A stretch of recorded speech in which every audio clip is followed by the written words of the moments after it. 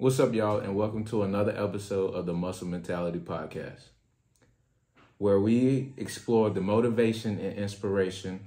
I'm your host, Jay Williams, and today we have an exciting topic.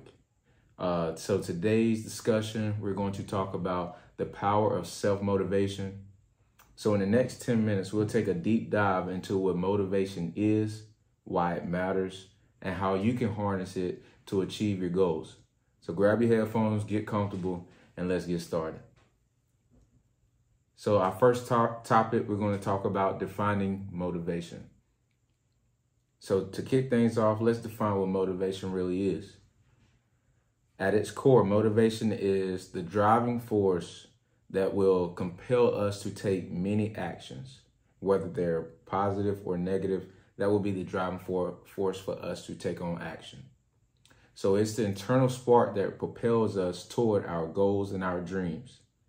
So motivation can come from external sources like your mentors, role models, or a supportive community, but it often begins within us. All the motivation we usually need comes from within us.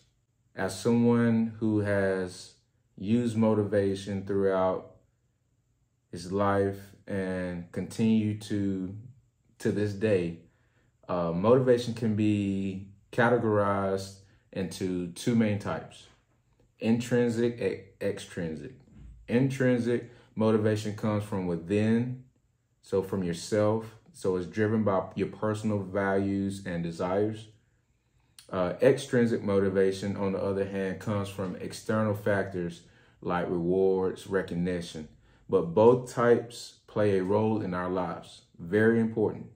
But the intrinsic motivation tends to be more sustainable and fulfilling in the long run because those extrinsic motivations, those rewards that we attain from that isn't always there. Why is it so important to us? So now that we have that motivation, why does it matter? Why should we care about staying motivated in our lives? So motivation is the key to unlocking our full potential. It's what drives us to set and achieve goals, but also to push through challenges and to grow as an individual. Without motivation, we might find ourselves stuck in a rut, lacking the enthusiasm to pursue the goals that we have. Motivation gives our life purpose and meaning. The motivation myth. There's a common misconception that motivation is always present.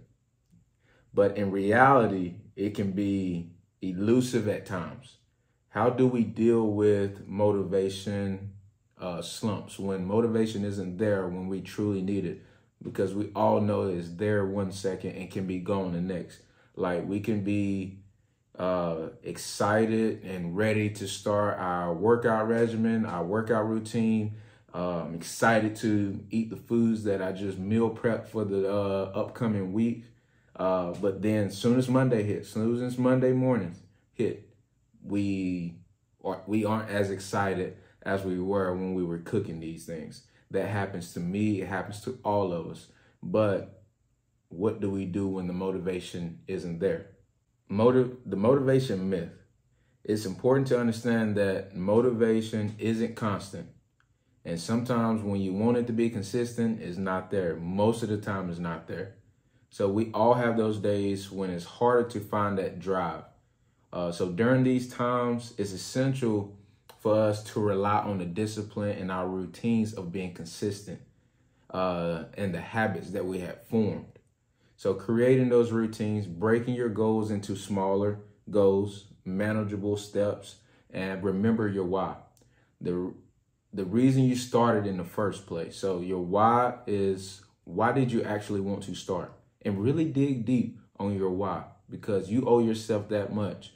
If you're going to go through a process, knowing that process can be really challenging and you're going to need someone to have your back, you have to know your why.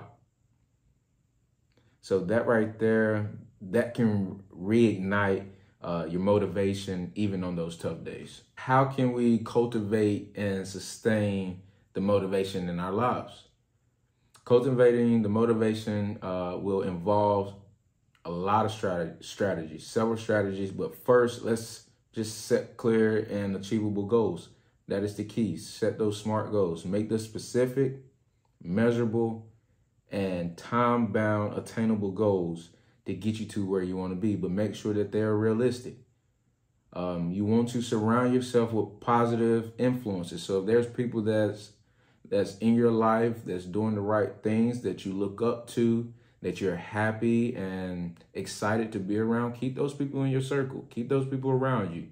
But if there's people that's not on the same page as you, that you find that can be hindering your dreams, hindering that motivation and what that motivation can bring, then you want to keep them out of your circle.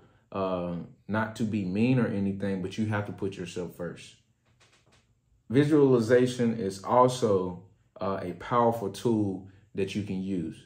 Mentally, those mental pictures that you might see in your head can give you the success that you want.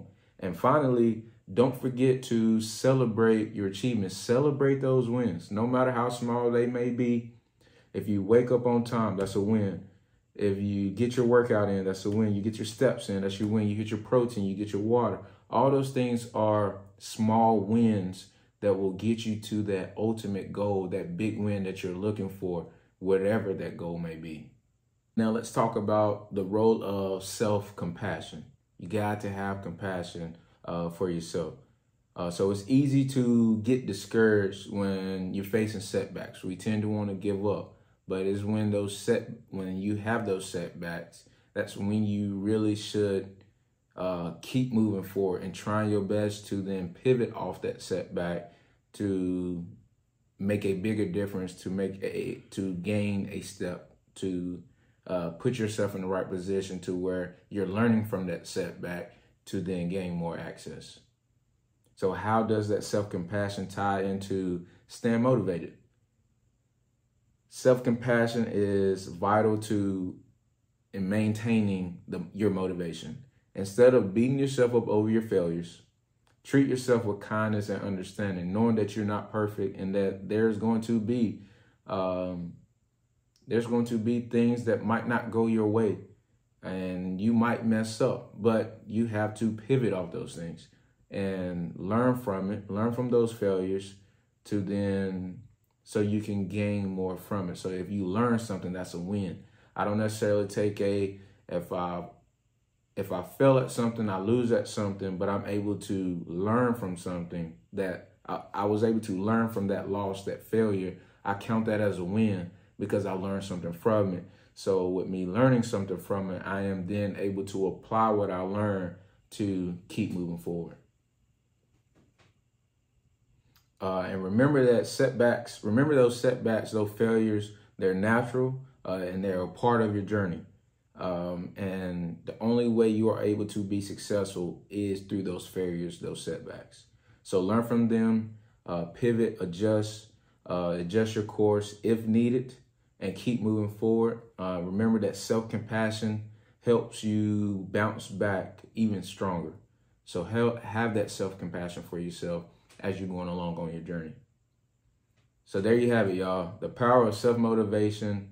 It's an internal force that can drive us to achieve the incredible things in our lives. So remember to have that motivation and know that motivation isn't a one-time thing. It's a lifelong journey. Whatever you're trying to achieve, make it a journey and love that journey. Learn from the failures through that journey, through that process, so then you can then pivot and apply what you learn to be able to gain what you want to achieve. So stay focused, stay inspired, and keep that fire burning within you because you owe yourself that much. Nobody owes you anything. Only you owe you what you're trying to achieve.